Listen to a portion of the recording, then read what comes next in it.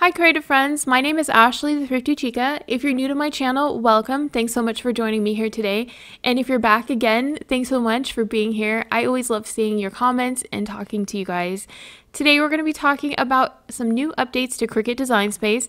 You'll see these roll out within the next few weeks, and I wanted to give you more of an in-depth look at them. So if you haven't yet, make sure to subscribe, hit that notification bell so you don't miss out on any future content, and let's get talking about some of the new changes that are coming up.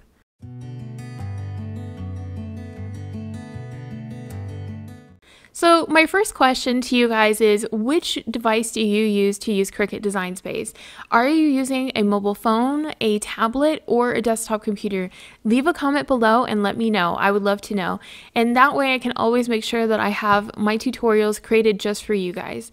Today we're going to be talking about the changes specifically for the desktop version of Cricut Design Space. And this change affects you if you are using a Windows 10 computer or a Mac OS 10.15 or above. That's who's going to be able to use these new features inside Cricut Design Space. This is something that has been highly requested. I mean, for years I've heard people be so excited about the concept of using offset. So we're going to be talking about using offset, inset, and a new collections feature inside Design Space, as well as some changes that are coming to the Access membership for uploads and for non-Access members as well. So let's go ahead and talk some more about offset specifically. What is offset and how do you use it? Offset is a way that you can create specialty borders for text, for shapes, or combinations of both using this specific tool. Let's get started. So I went ahead and created a brand new canvas inside Cricut Design Space, and I brought in a couple of different images that I thought would be fun to work with. So the first one is this word spring. If you are using Design Space and you want to test out offset, you can use it on things like shapes, you can use it on text, and you can use it on groups of objects. So it can be a single item or multiple items working together. That's something I think is really cool about this one. So let's go ahead and play around with the offset feature. The first thing that you're going to do is select whichever item you want to create a border around. That's how essentially you use offset. We're going to go up to the top here where it says offset and we'll click on it. You'll notice that it has a little beta tag. The reason for this is Cricut is going to be using your feedback as you're using it to help inform them for later changes and updates. So that way they get this fine-tuned to exactly the way that we use it specifically. So it's going to go ahead and give you a selection for distance.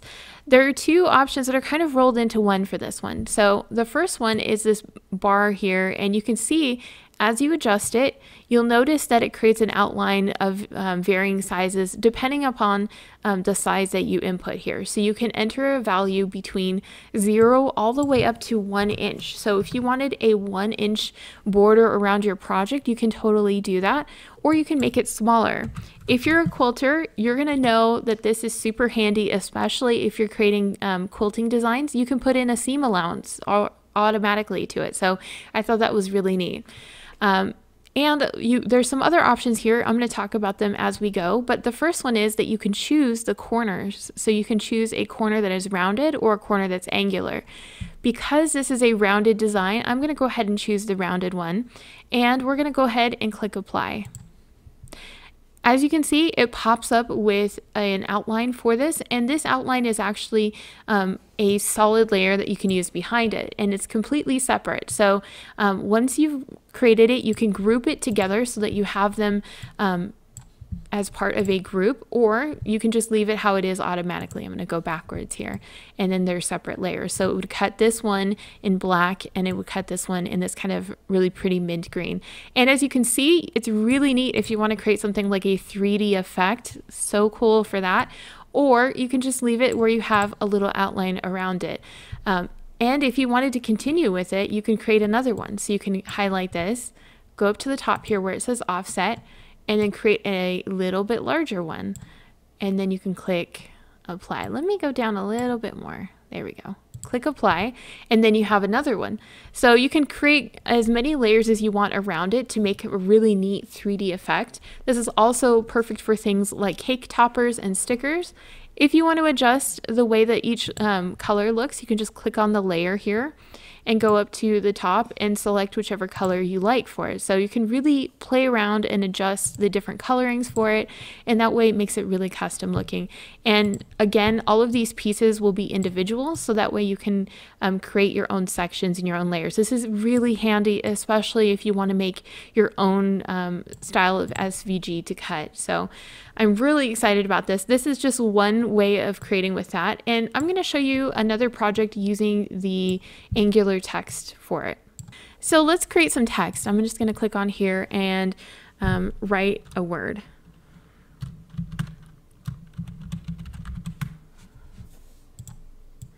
Let's go ahead and choose a text that would look really neat with it. Okay, so we have our text here. I went ahead and selected the font Futura, which I think has a really nice angular design to it. I'm going to change the color on this to a red, just to give you an idea of how cool this is going to look. We'll select this and go up to the top where it says offset, and you can play around with how this one looks. So I want this to be, we'll go with 0.3. right in there, around there. I think that's going to look nice. It depends on which corner you select for each design, but on this one, because it is kind of an angular design, this is really just going to look best with angles. So I'm selecting the angles, and then I'm going to click apply. You can also choose to weld the offsets or not. This mostly applies when you're using multiple objects. I'll show you a little bit later. I'm going to click apply. And then you can see how it creates this really cool background. If you don't want this section here to be have the little background on it where it has the little pop through, what you can do is you can highlight that layer. You can go and use the contour tool and then just select the piece that you want filled in. Click exit, and then it becomes a singular solid piece. So that's an easy way to change it in case you have some sections pop up that you want to fill in. And as you can see, that looks really cool. I love how that looks now. For the next example, I'm going to take this and I'm going to create an image using two different items. We'll go ahead and delete these because we don't need them. So what if you wanted to create a project that had multiple pieces put together and you wanted to create a background for it? I'm going to take this one and I'm going to rotate it, and we can play around with it. It would look cool here, or maybe we'll place it here, and I think that's really fun. So what if we wanted to create something as a background around it? We can draw a box around both, which selects both of these, or you can select both using the tools on the side here. You'll go up to the top where it says offset, and then you can go ahead and play with how this is arranged. So for this, I don't want an angular style because this is kind of a rounder design. So I'm going to choose the rounded section, and you can play around with the sizing on this one. I think I'm going to keep that at the 0.25. And now is where we're going to talk about welding offsets. So if you're going to weld an offset, it means that they're both connected in one singular piece. If you wanted these to be separate, you would click off of this and it will make the border for each one. So there'll be a border around this one and a border around this one as well.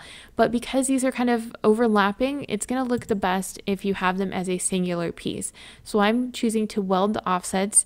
This is a feature that's automatically checked marked on there. So just make sure that you select which one you're going to use, and then we'll click apply. And as you can see, it makes a really cool piece that you can do there. So if you wanted to create this as a grouping, you just make sure to select everything and you can click group, and then they all become a singular group. Or you can undo that and then you can have them as individual sections. Just remember that after you've created it, you'll want to make adjustments whether you want it grouped or not grouped, however you want to use it.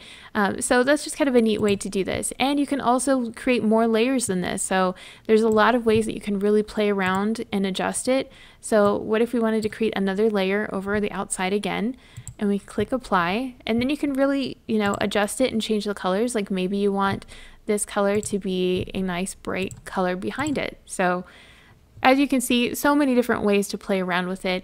Let's go ahead and play around with some shapes as well.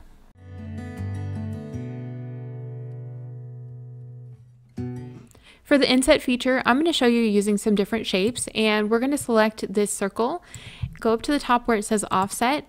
And as you can see, this section is for the offset. If we move the bar this direction, it creates an inset. So the neat thing about this is it's a great way to create outlines inside a project. And you can really adjust it depending on how you want it to look. So as you remember, you'll choose whichever corner based on the shape or the style of the item that you're working on. We'll go ahead and click apply. And then you can see how this would look as a smaller piece that would work there. You can also make this as a draw feature. So if you wanted to create something as a design inside and you wanted a nice border around the inside of it, it's an easy way to do it. We can also click on this shape and go ahead and click offset and do the same thing. And then this way, we can create an angular one and you get different looks. You could create one that's a rounded one and you'll get more of a rounded look, or you can create one with an angular look as well. We're going to go ahead and click apply. And then what if we wanted to do another one? We can click on that and then click offset and make one even slightly smaller than that. So it's a great way to create a series of shapes to play around with. So we can select one and change the color.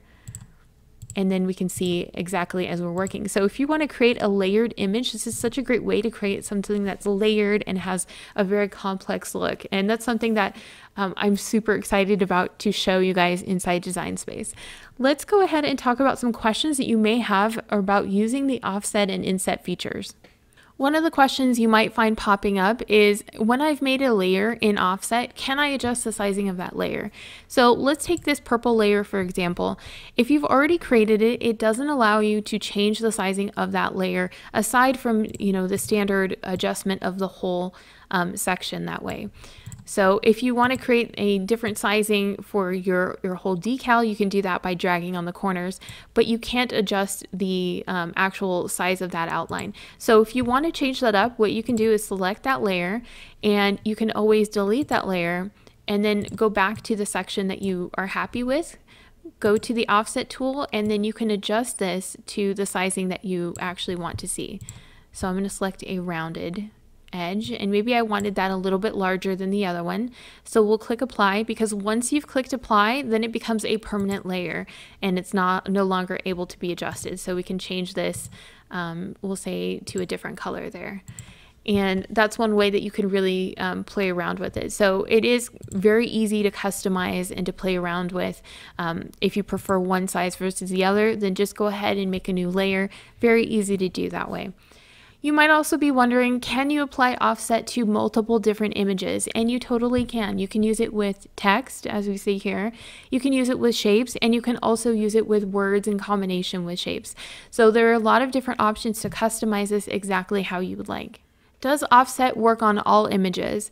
Something to keep in mind is when you're selecting an image, let's go ahead and click on the images and take a look.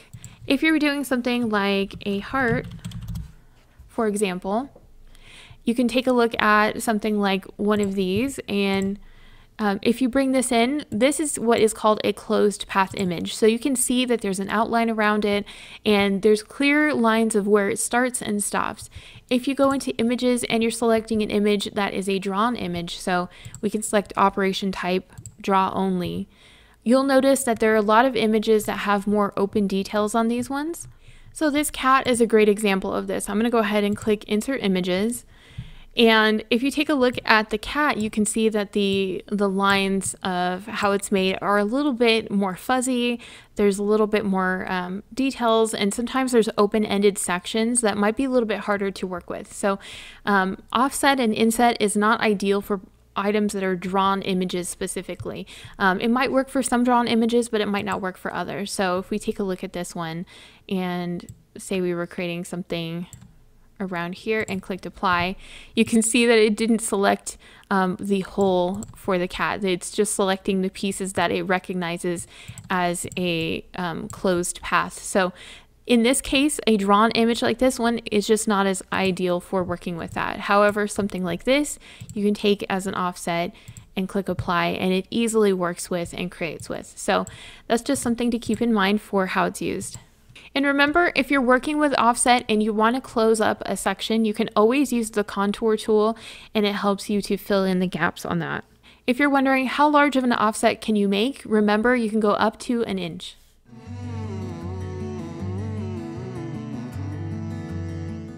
Now let's talk about the next feature inside Cricut Design Space that's going to be added, which is the collections feature. And I'm really excited about this. So how do you use the collections feature?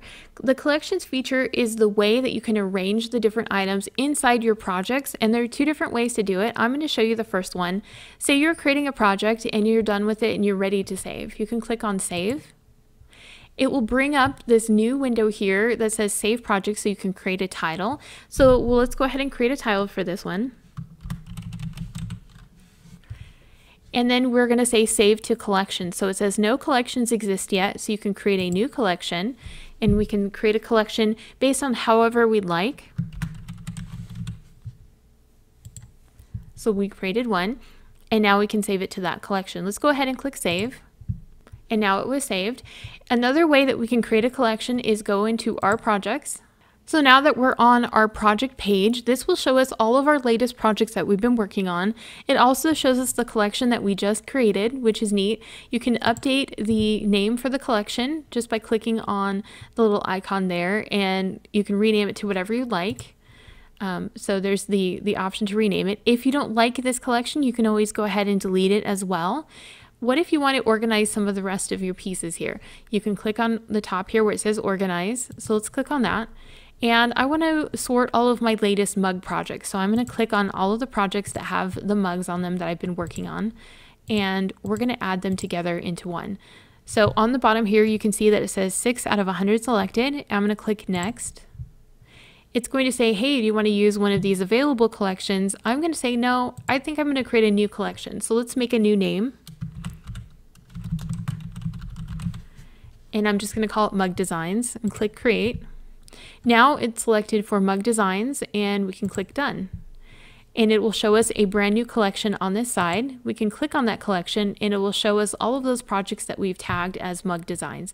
And the neat thing about this is you can create this for multiple different ones. So say you have projects that fit into multiple different types of categories, you can create different categories and they can be inside different ones as well. So if you wanted to arrange them by things with heart designs, you could put this mandala mug inside mandala, hearts, or inside just mugs. So you can really organize it to whatever works best for your organizational needs.